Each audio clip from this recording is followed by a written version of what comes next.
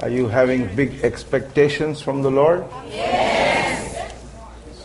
That's good, because the Lord has big expectations from you. That's right. Are you going to keep Him happy? Amen. By doing all that He wants you to do? Amen. Yes. Yesterday evening when we were doing the Passover, we were sitting up on the stage, we had some very important guests. Did you notice them? Amen. Amen. Whom did you see? Other than the bishops and the pastors and Jill and the music ministry and myself. Whom did you see up there? Jesus. You saw Jesus. Anybody else? Angel. You saw angels. Anybody else?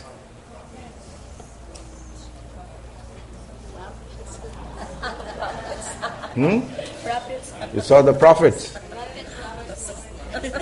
Which prophets did you see?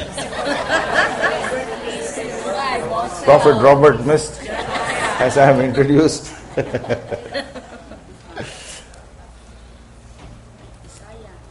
The 24 elders came yesterday.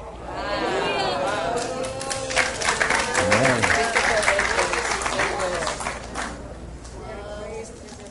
And when they came and I saw them coming up to the stage, I told Bishop Dan, the 24 elders are joining us for the Passover. And immediately his hair and my hair began to stand as they surrounded us. And last night when I was spending my time in prayer and I spoke to my mentor, he's my mentor. I'm his disciple. We're all disciples of Jesus. But Jesus has appointed the 3 prophets to teach. So Isaiah told me, did you see the 24 elders? I said, yes, I did see them. He said, last night, Jesus told all of heaven to stop their work and look down at the Passover.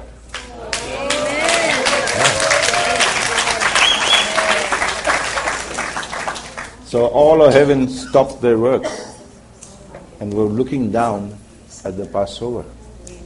How the Philippines was going to move and shift in the realm of the Spirit. And then the Lord said, who will go down and join them? And the 24 elders said, we will go. And then they came. Now I didn't know that part of the story until I spent my time in prayer. And I was very deeply touched at how heaven so closely wants to work with us. Do we have the same heart to work closely with heaven? No? For everything that we do we consult heaven or do we consult our hard drive? You see? Sometimes because of our educational background and training, we feel we know everything. Right? And we can go to the library and pull out books by this author and that author and consult and get the answers how to do God's work. But the best author for God's work is who? It's God Himself. Amen? So we have to always go and consult the Lord. And in these last days, because they are hard and difficult days that we are going to go through, if you remember in my teaching last night, I said, darkness and light walk together. It's very close. The parable of the wheat and the tares, they both grow together. You almost cannot discern which is the wheat and which is the tare. They look so alike. And in order to make that discernment, God gives us special tools in every age. And in our age, He has given us a very special tool. And that is called the divine counsel. And we have to learn to walk with God's divine counsel. Amen? Now, I know I touched on that topic a little bit. at the conference, I could not exempt myself from talking those things because they are important. We are in that age and time, and we cannot ignore this. For me to ignore saying something which heaven wants me to tell you is like for me to write my own death sentence. And God will say, you remember this word? And I'll have to bow my head. And He'll say, I told you to speak this to your Filipino brothers and sisters. Why did you not speak this word? So He'll say, depart from me, you wicked servant. See, I also have a death sentence on my neck. So the more you're called to some ministry, you walk a thin line of obedience to God. Amen. Amen? It's no joke. There's a great glory, there's a great joy, but the first and foremost answer is obedience to the Lord. We have to obey the Lord. Amen. And when we obey Him, He will make the way, because He is the way. He is the truth. And He is the life. So obedience opens the Lord to make a way for us. Even if there is no way, He will make a way. You know, we sing that song, huh? It's a beautiful song. Yeah.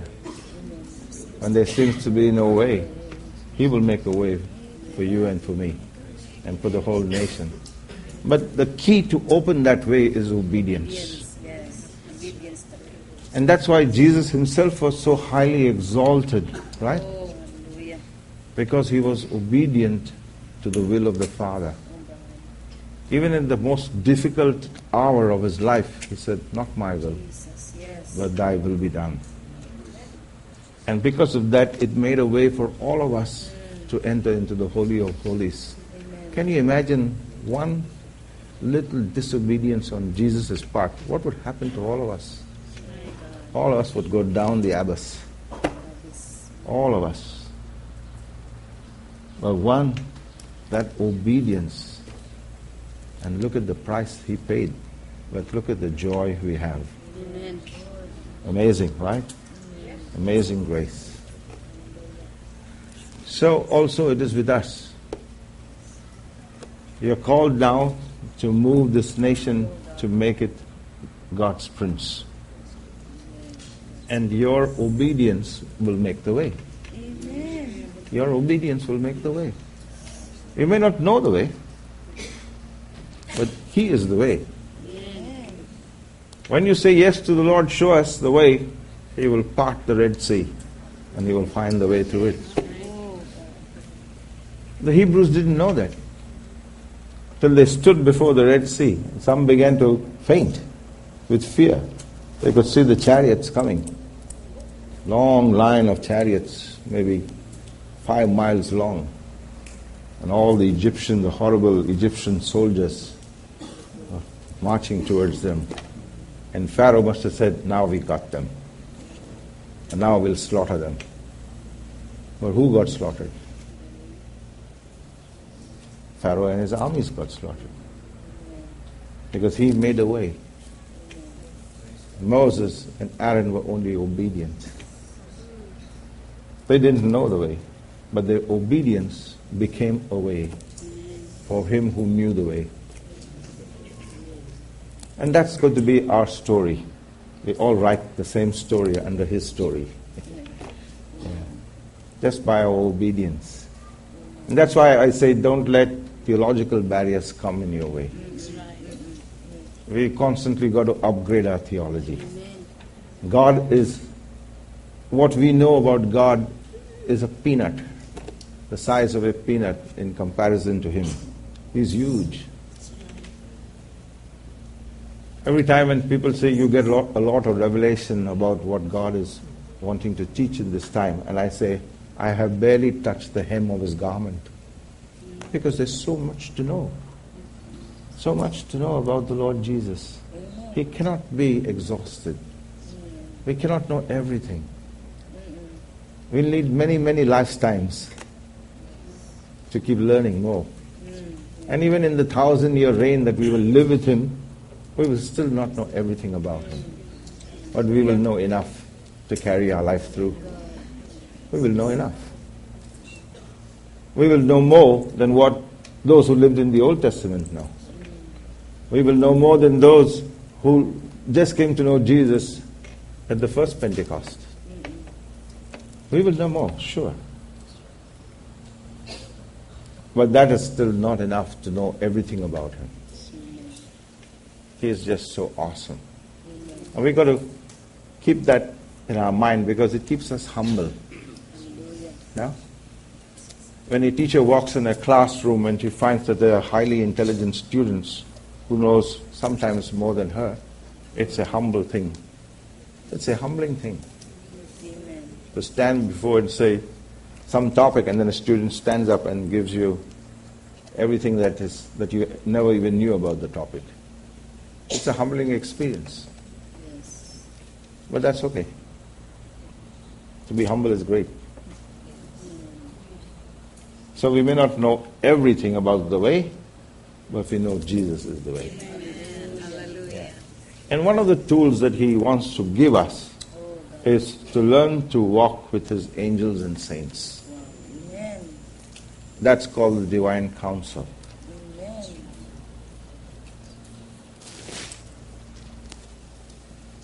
Now some of us, as I said, our theology may say we can't talk to dead men.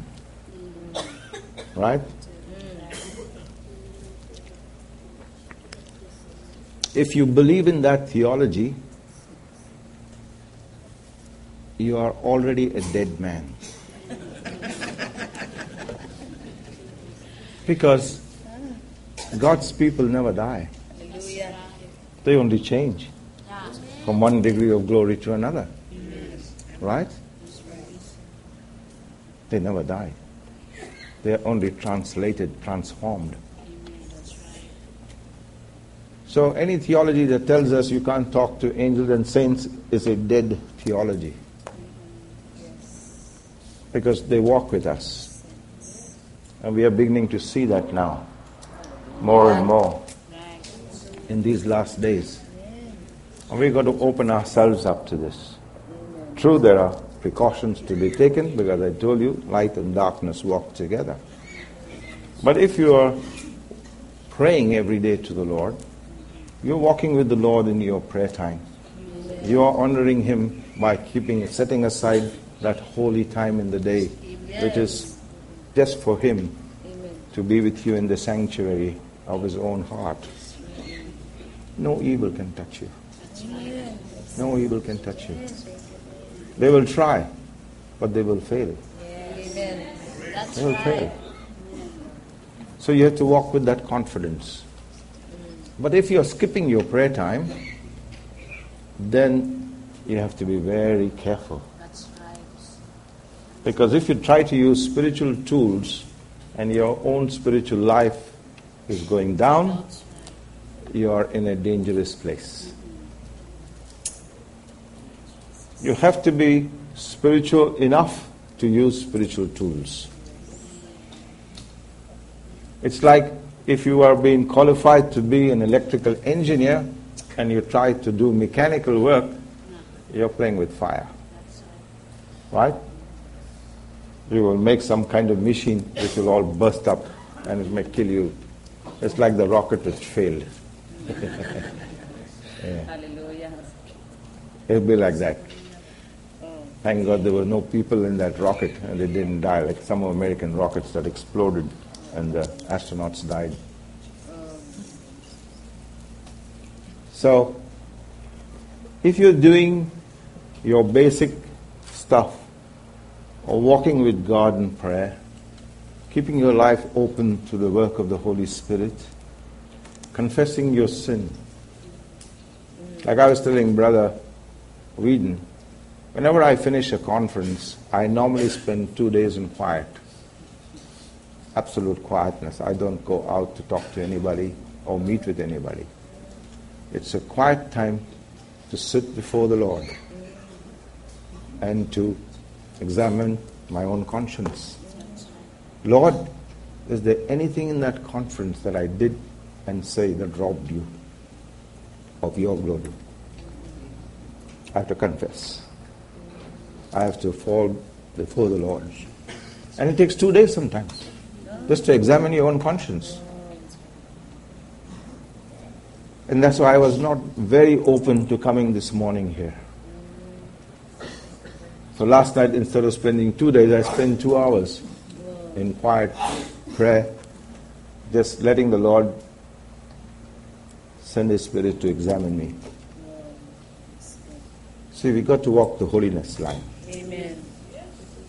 And when we walk in holiness, then God will give us His tools. And they are powerful. As that scripture said in 2 Corinthians 10, the weapons of our warfare are mighty. They're not carnal, they're mighty. They're mighty to pulling down strongholds. I was surprised because when I was reading about that rocket launch and how it could hurt the Philippines nation, I said, Lord, now just cause that rocket launch to fail. This is not the place and time for that rocket launch. You know that, Lord. So if you would fail it, the people in the nation would be blessed. Amen. And it failed. It failed. I know thousands must have prayed that prayer. I'm not the only one. Yeah. But to me, I prayed and I saw the answer. And it was a joy to know that God honored. But I'm sure thousands have prayed, both in the Philippines and other parts of the world. Yeah. And I have to refrain from trying to take any credits. I only take the joy.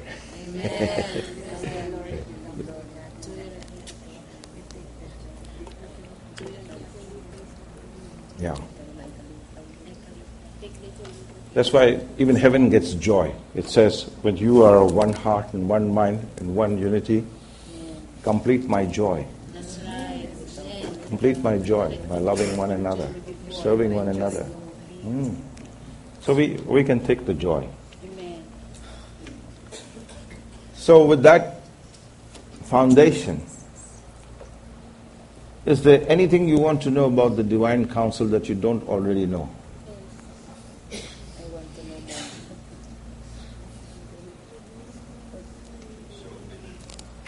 Yes? Many things I'd like. Many things you'd like to know. Like what? How can you see them? Yes. How can you? Yes. You have to pray. Open my eyes, Lord. Amen. Spiritual eyes, Lord. Yeah. So begin to ask for that. In your prayer time, if your heart is desirous to see the angels and saints, say, Lord, open my eyes. I prayed that prayer many, many years. Many years. I said, Lord, I want to see into the spirit realm. And the Lord said, there'll be times you wished you never asked this. Because it's a fearful place. To see demons walk around in your city and to see what they do is fearful. And sometimes you would say, Lord, just shut down my spiritual eyes. I don't want to see what I'm seeing. It is horrible. Or what they do to men and women who don't know God. But that should not refrain you from asking. Ask the Lord every day without fail. And don't be frustrated if it doesn't happen immediately. In His appointed time, suddenly you will begin to notice angels around you. Like yesterday's talk, I was not prepared for. I just walked into my bedroom, and when I walked into my bedroom, I noticed somebody at the wall standing there. I turned around, and there was the angel. And he said, your talk has changed. You're not giving what you prepared. God has got something different. So that was 3 hours before I could leave. And God gave you a new talk, whatever I spoke that day, last night. So, ask the Lord. Desire. Just as Paul says, earnestly desire the spiritual gifts. There must be that earnest desire from your heart Lord, open my eyes to see the angels and the saints in heaven. Amen. Amen. Give me that vision. Give me that, spiritual eyes to see. That's right. When you begin to be earnest and God begins to see that you're walking a life in the way that you should walk, He will open your eyes. Suddenly, you will begin to notice. That's right. Yeah. I remember when I was at Metagoshen, and some of you may have seen those videos or whatever online, and Brother Sadhu and Brother Vincent began the anointing service. I was sitting with one of the pastors who is part of Sadhu's ministry, Pastor Luthra. I don't know whether you know him. Lou Luthra. I was sitting with him, and I told him, there are 2 of the 24 elders standing next to Sadhu and Vincent, and they are pouring heavenly oil into their bowl. I said, their bowls will never run dry. He said, you can see them. I said, yeah, I can see them. And they got the heavenly Metagoshen blessing oil. People were flung. You must have seen those videos. People were lifted off the ground the way they were anointed. The power of God was awesome with that heavenly anointing. At the end of that whole conference, one evening, Brother Sadhu and Brother Vincent called all the pastors together and asked for their evaluation of the conference. And they were sharing their evaluation. And one of the ladies who works with Brother Sadhu, her name is Amuta, she said, I want to report a miracle that happened at this conference. So everybody was wanting to know what the miracle was. So she said, normally when we have these anointing services, and for 1,000 people to be anointed, Brother Sadhu uses about, you get a 5-gallon bottle of oil. He uses about 6 gallons, 6 of those 5-gallon bottles, because he takes a lot of oil. And the oil is flowing down his hand. He has to pull his sleeve up, and he just puts his hand in the bowl. So he uses lots of oil.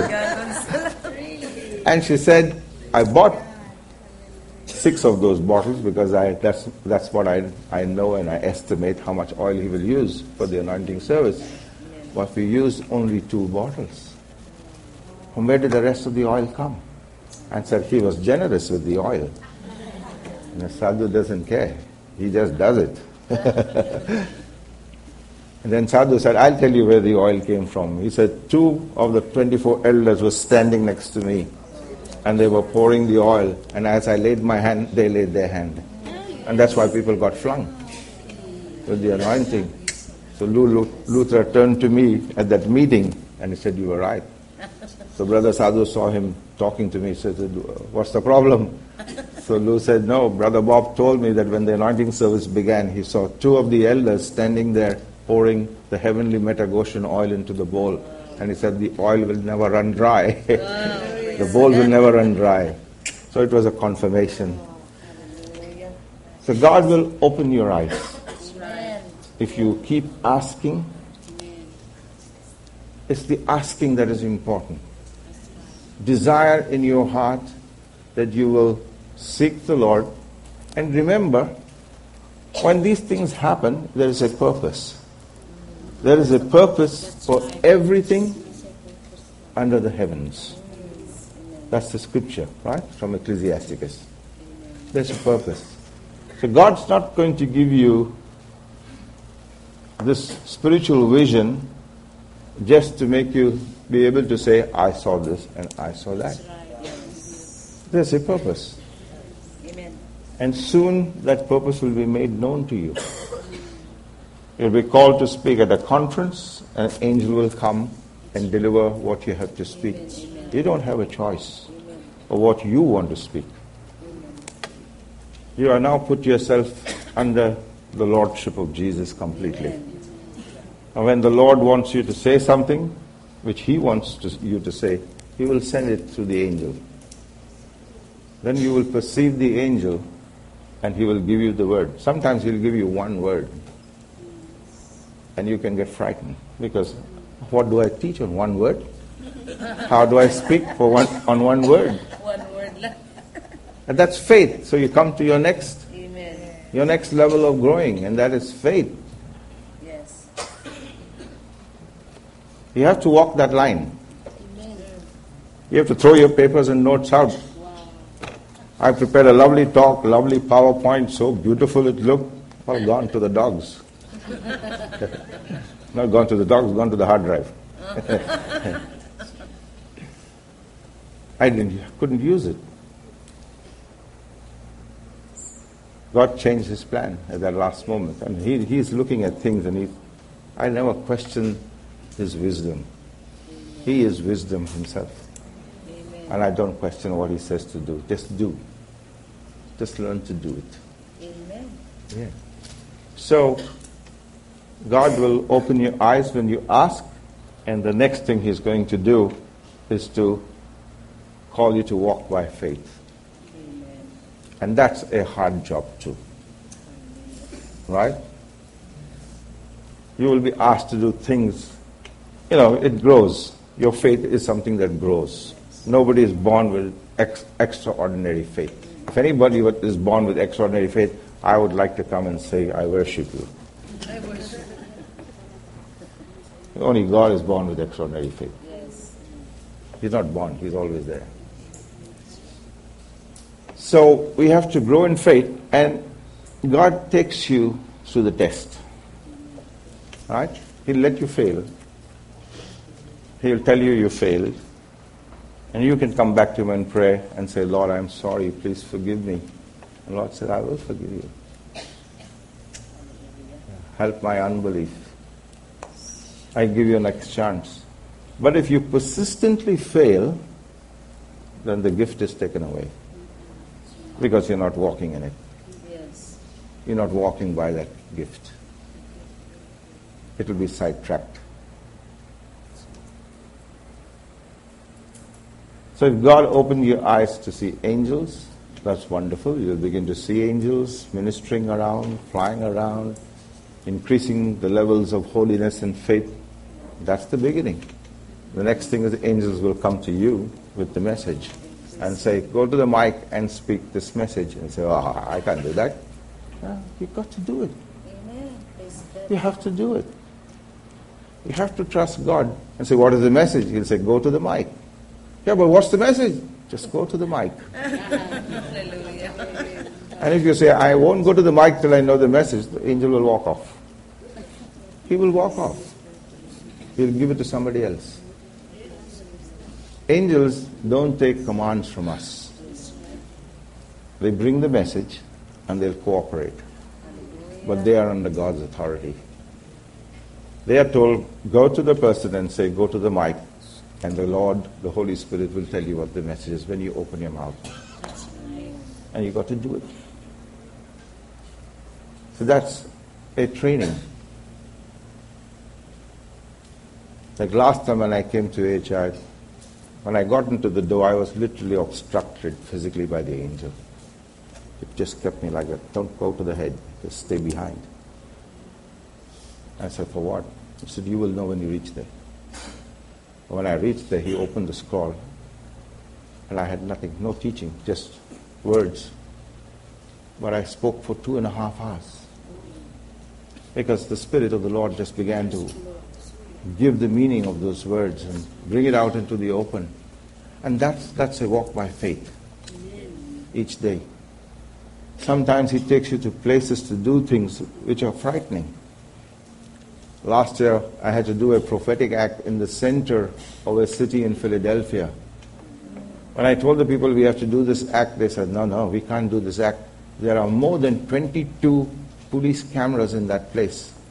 If you do one thing wrong, the police will just swoop down there. And the police headquarters is not very far. I said, I don't care. God wants this to be done. He will block the cameras. He will do what he wants. I have to do this act. And I will do it. If nobody wants to do it, I will do it. If I have to go to jail, I go to jail. But I trust God to do it. Yes. And we did it. The police car came, he looked at me, and he walked away. And drove away. Of course, after the act was over, I was saying, Lord, please take me out of this country. Don't stop me at the airport. All my human fears started rising up. Yes. Oh, you got Yeah. Now I'll be back in that town not very soon, not very late. Sometime in the month of July, I'll be back there again. Maybe there'll be a policeman from the control center who will be there at the conference, and he will say, all our cameras went off or something or the other. That'll be fun. But yeah, as I said, the acts that God will get you to do will test your faith. And every time you do it, you come to know more about the power of God, the love of the Lord, the act that has to be done because it is setting thousands free. You do the act and a lot of people are being set free. You don't do the act, a lot of people are robbed of their salvation in Christ. See? And that's a major way that evangelization can take. This is an explosion.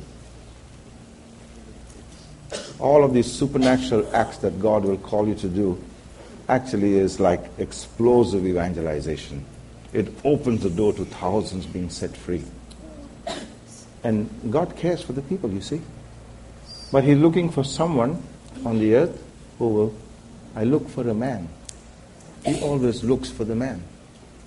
Either the man will preach or the man will do an act that will engage the supernatural powers of God to break open vast amount of people that can be evangelized and open to the gospel. You know, sometimes I've been very, very surprised when I go for a conference and somebody comes up from there and says, Brother Bob, you know, I saw you in this place and because of what you said, my life got changed. I'm trying to think, when was I ever in that place? And then I realized I probably was taken in that place in the Spirit, in my prayer time. And God did something and that person came to the Lord. I remember once 5 doctors from a hospital, they all came to me and said, you know, you preached at this hospital. I said, preached? No, where does anybody preach in a hospital? I said, yeah, you came to our hospital and you preached in the hospital and 5 of us gave our lives to the Lord. I said, I'm happy you gave your life to the Lord, but you know, I can't remember when I ever came to a hospital. Then I realized that in my prayer time, sometimes my spirit goes.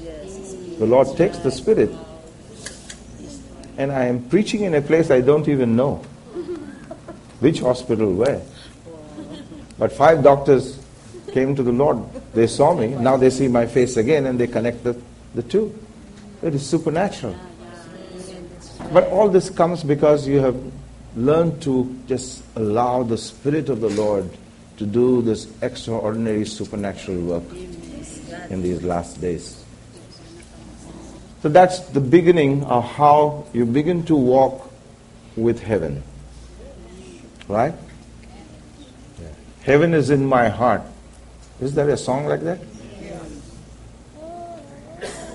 Oh, yeah, that's the way it goes. Now you see, we have to move from singing songs to becoming the song. Right? We cannot sing heaven is in my heart when we have never tasted what heaven looks like. That's right. That's Right? right. What's the use of singing a song where there's no truth for us in it? For us to sing heaven is in my heart, it means I'm walking with the citizens of heaven. Amen. With the angels and the saints, with the Holy Spirit. And while we sang that song, the time has come to let that song be us. Yes. And I said, the first thing is to earnestly desire. Earnestly desire that God would take you there. Lord, I want to walk with your angels and your saints.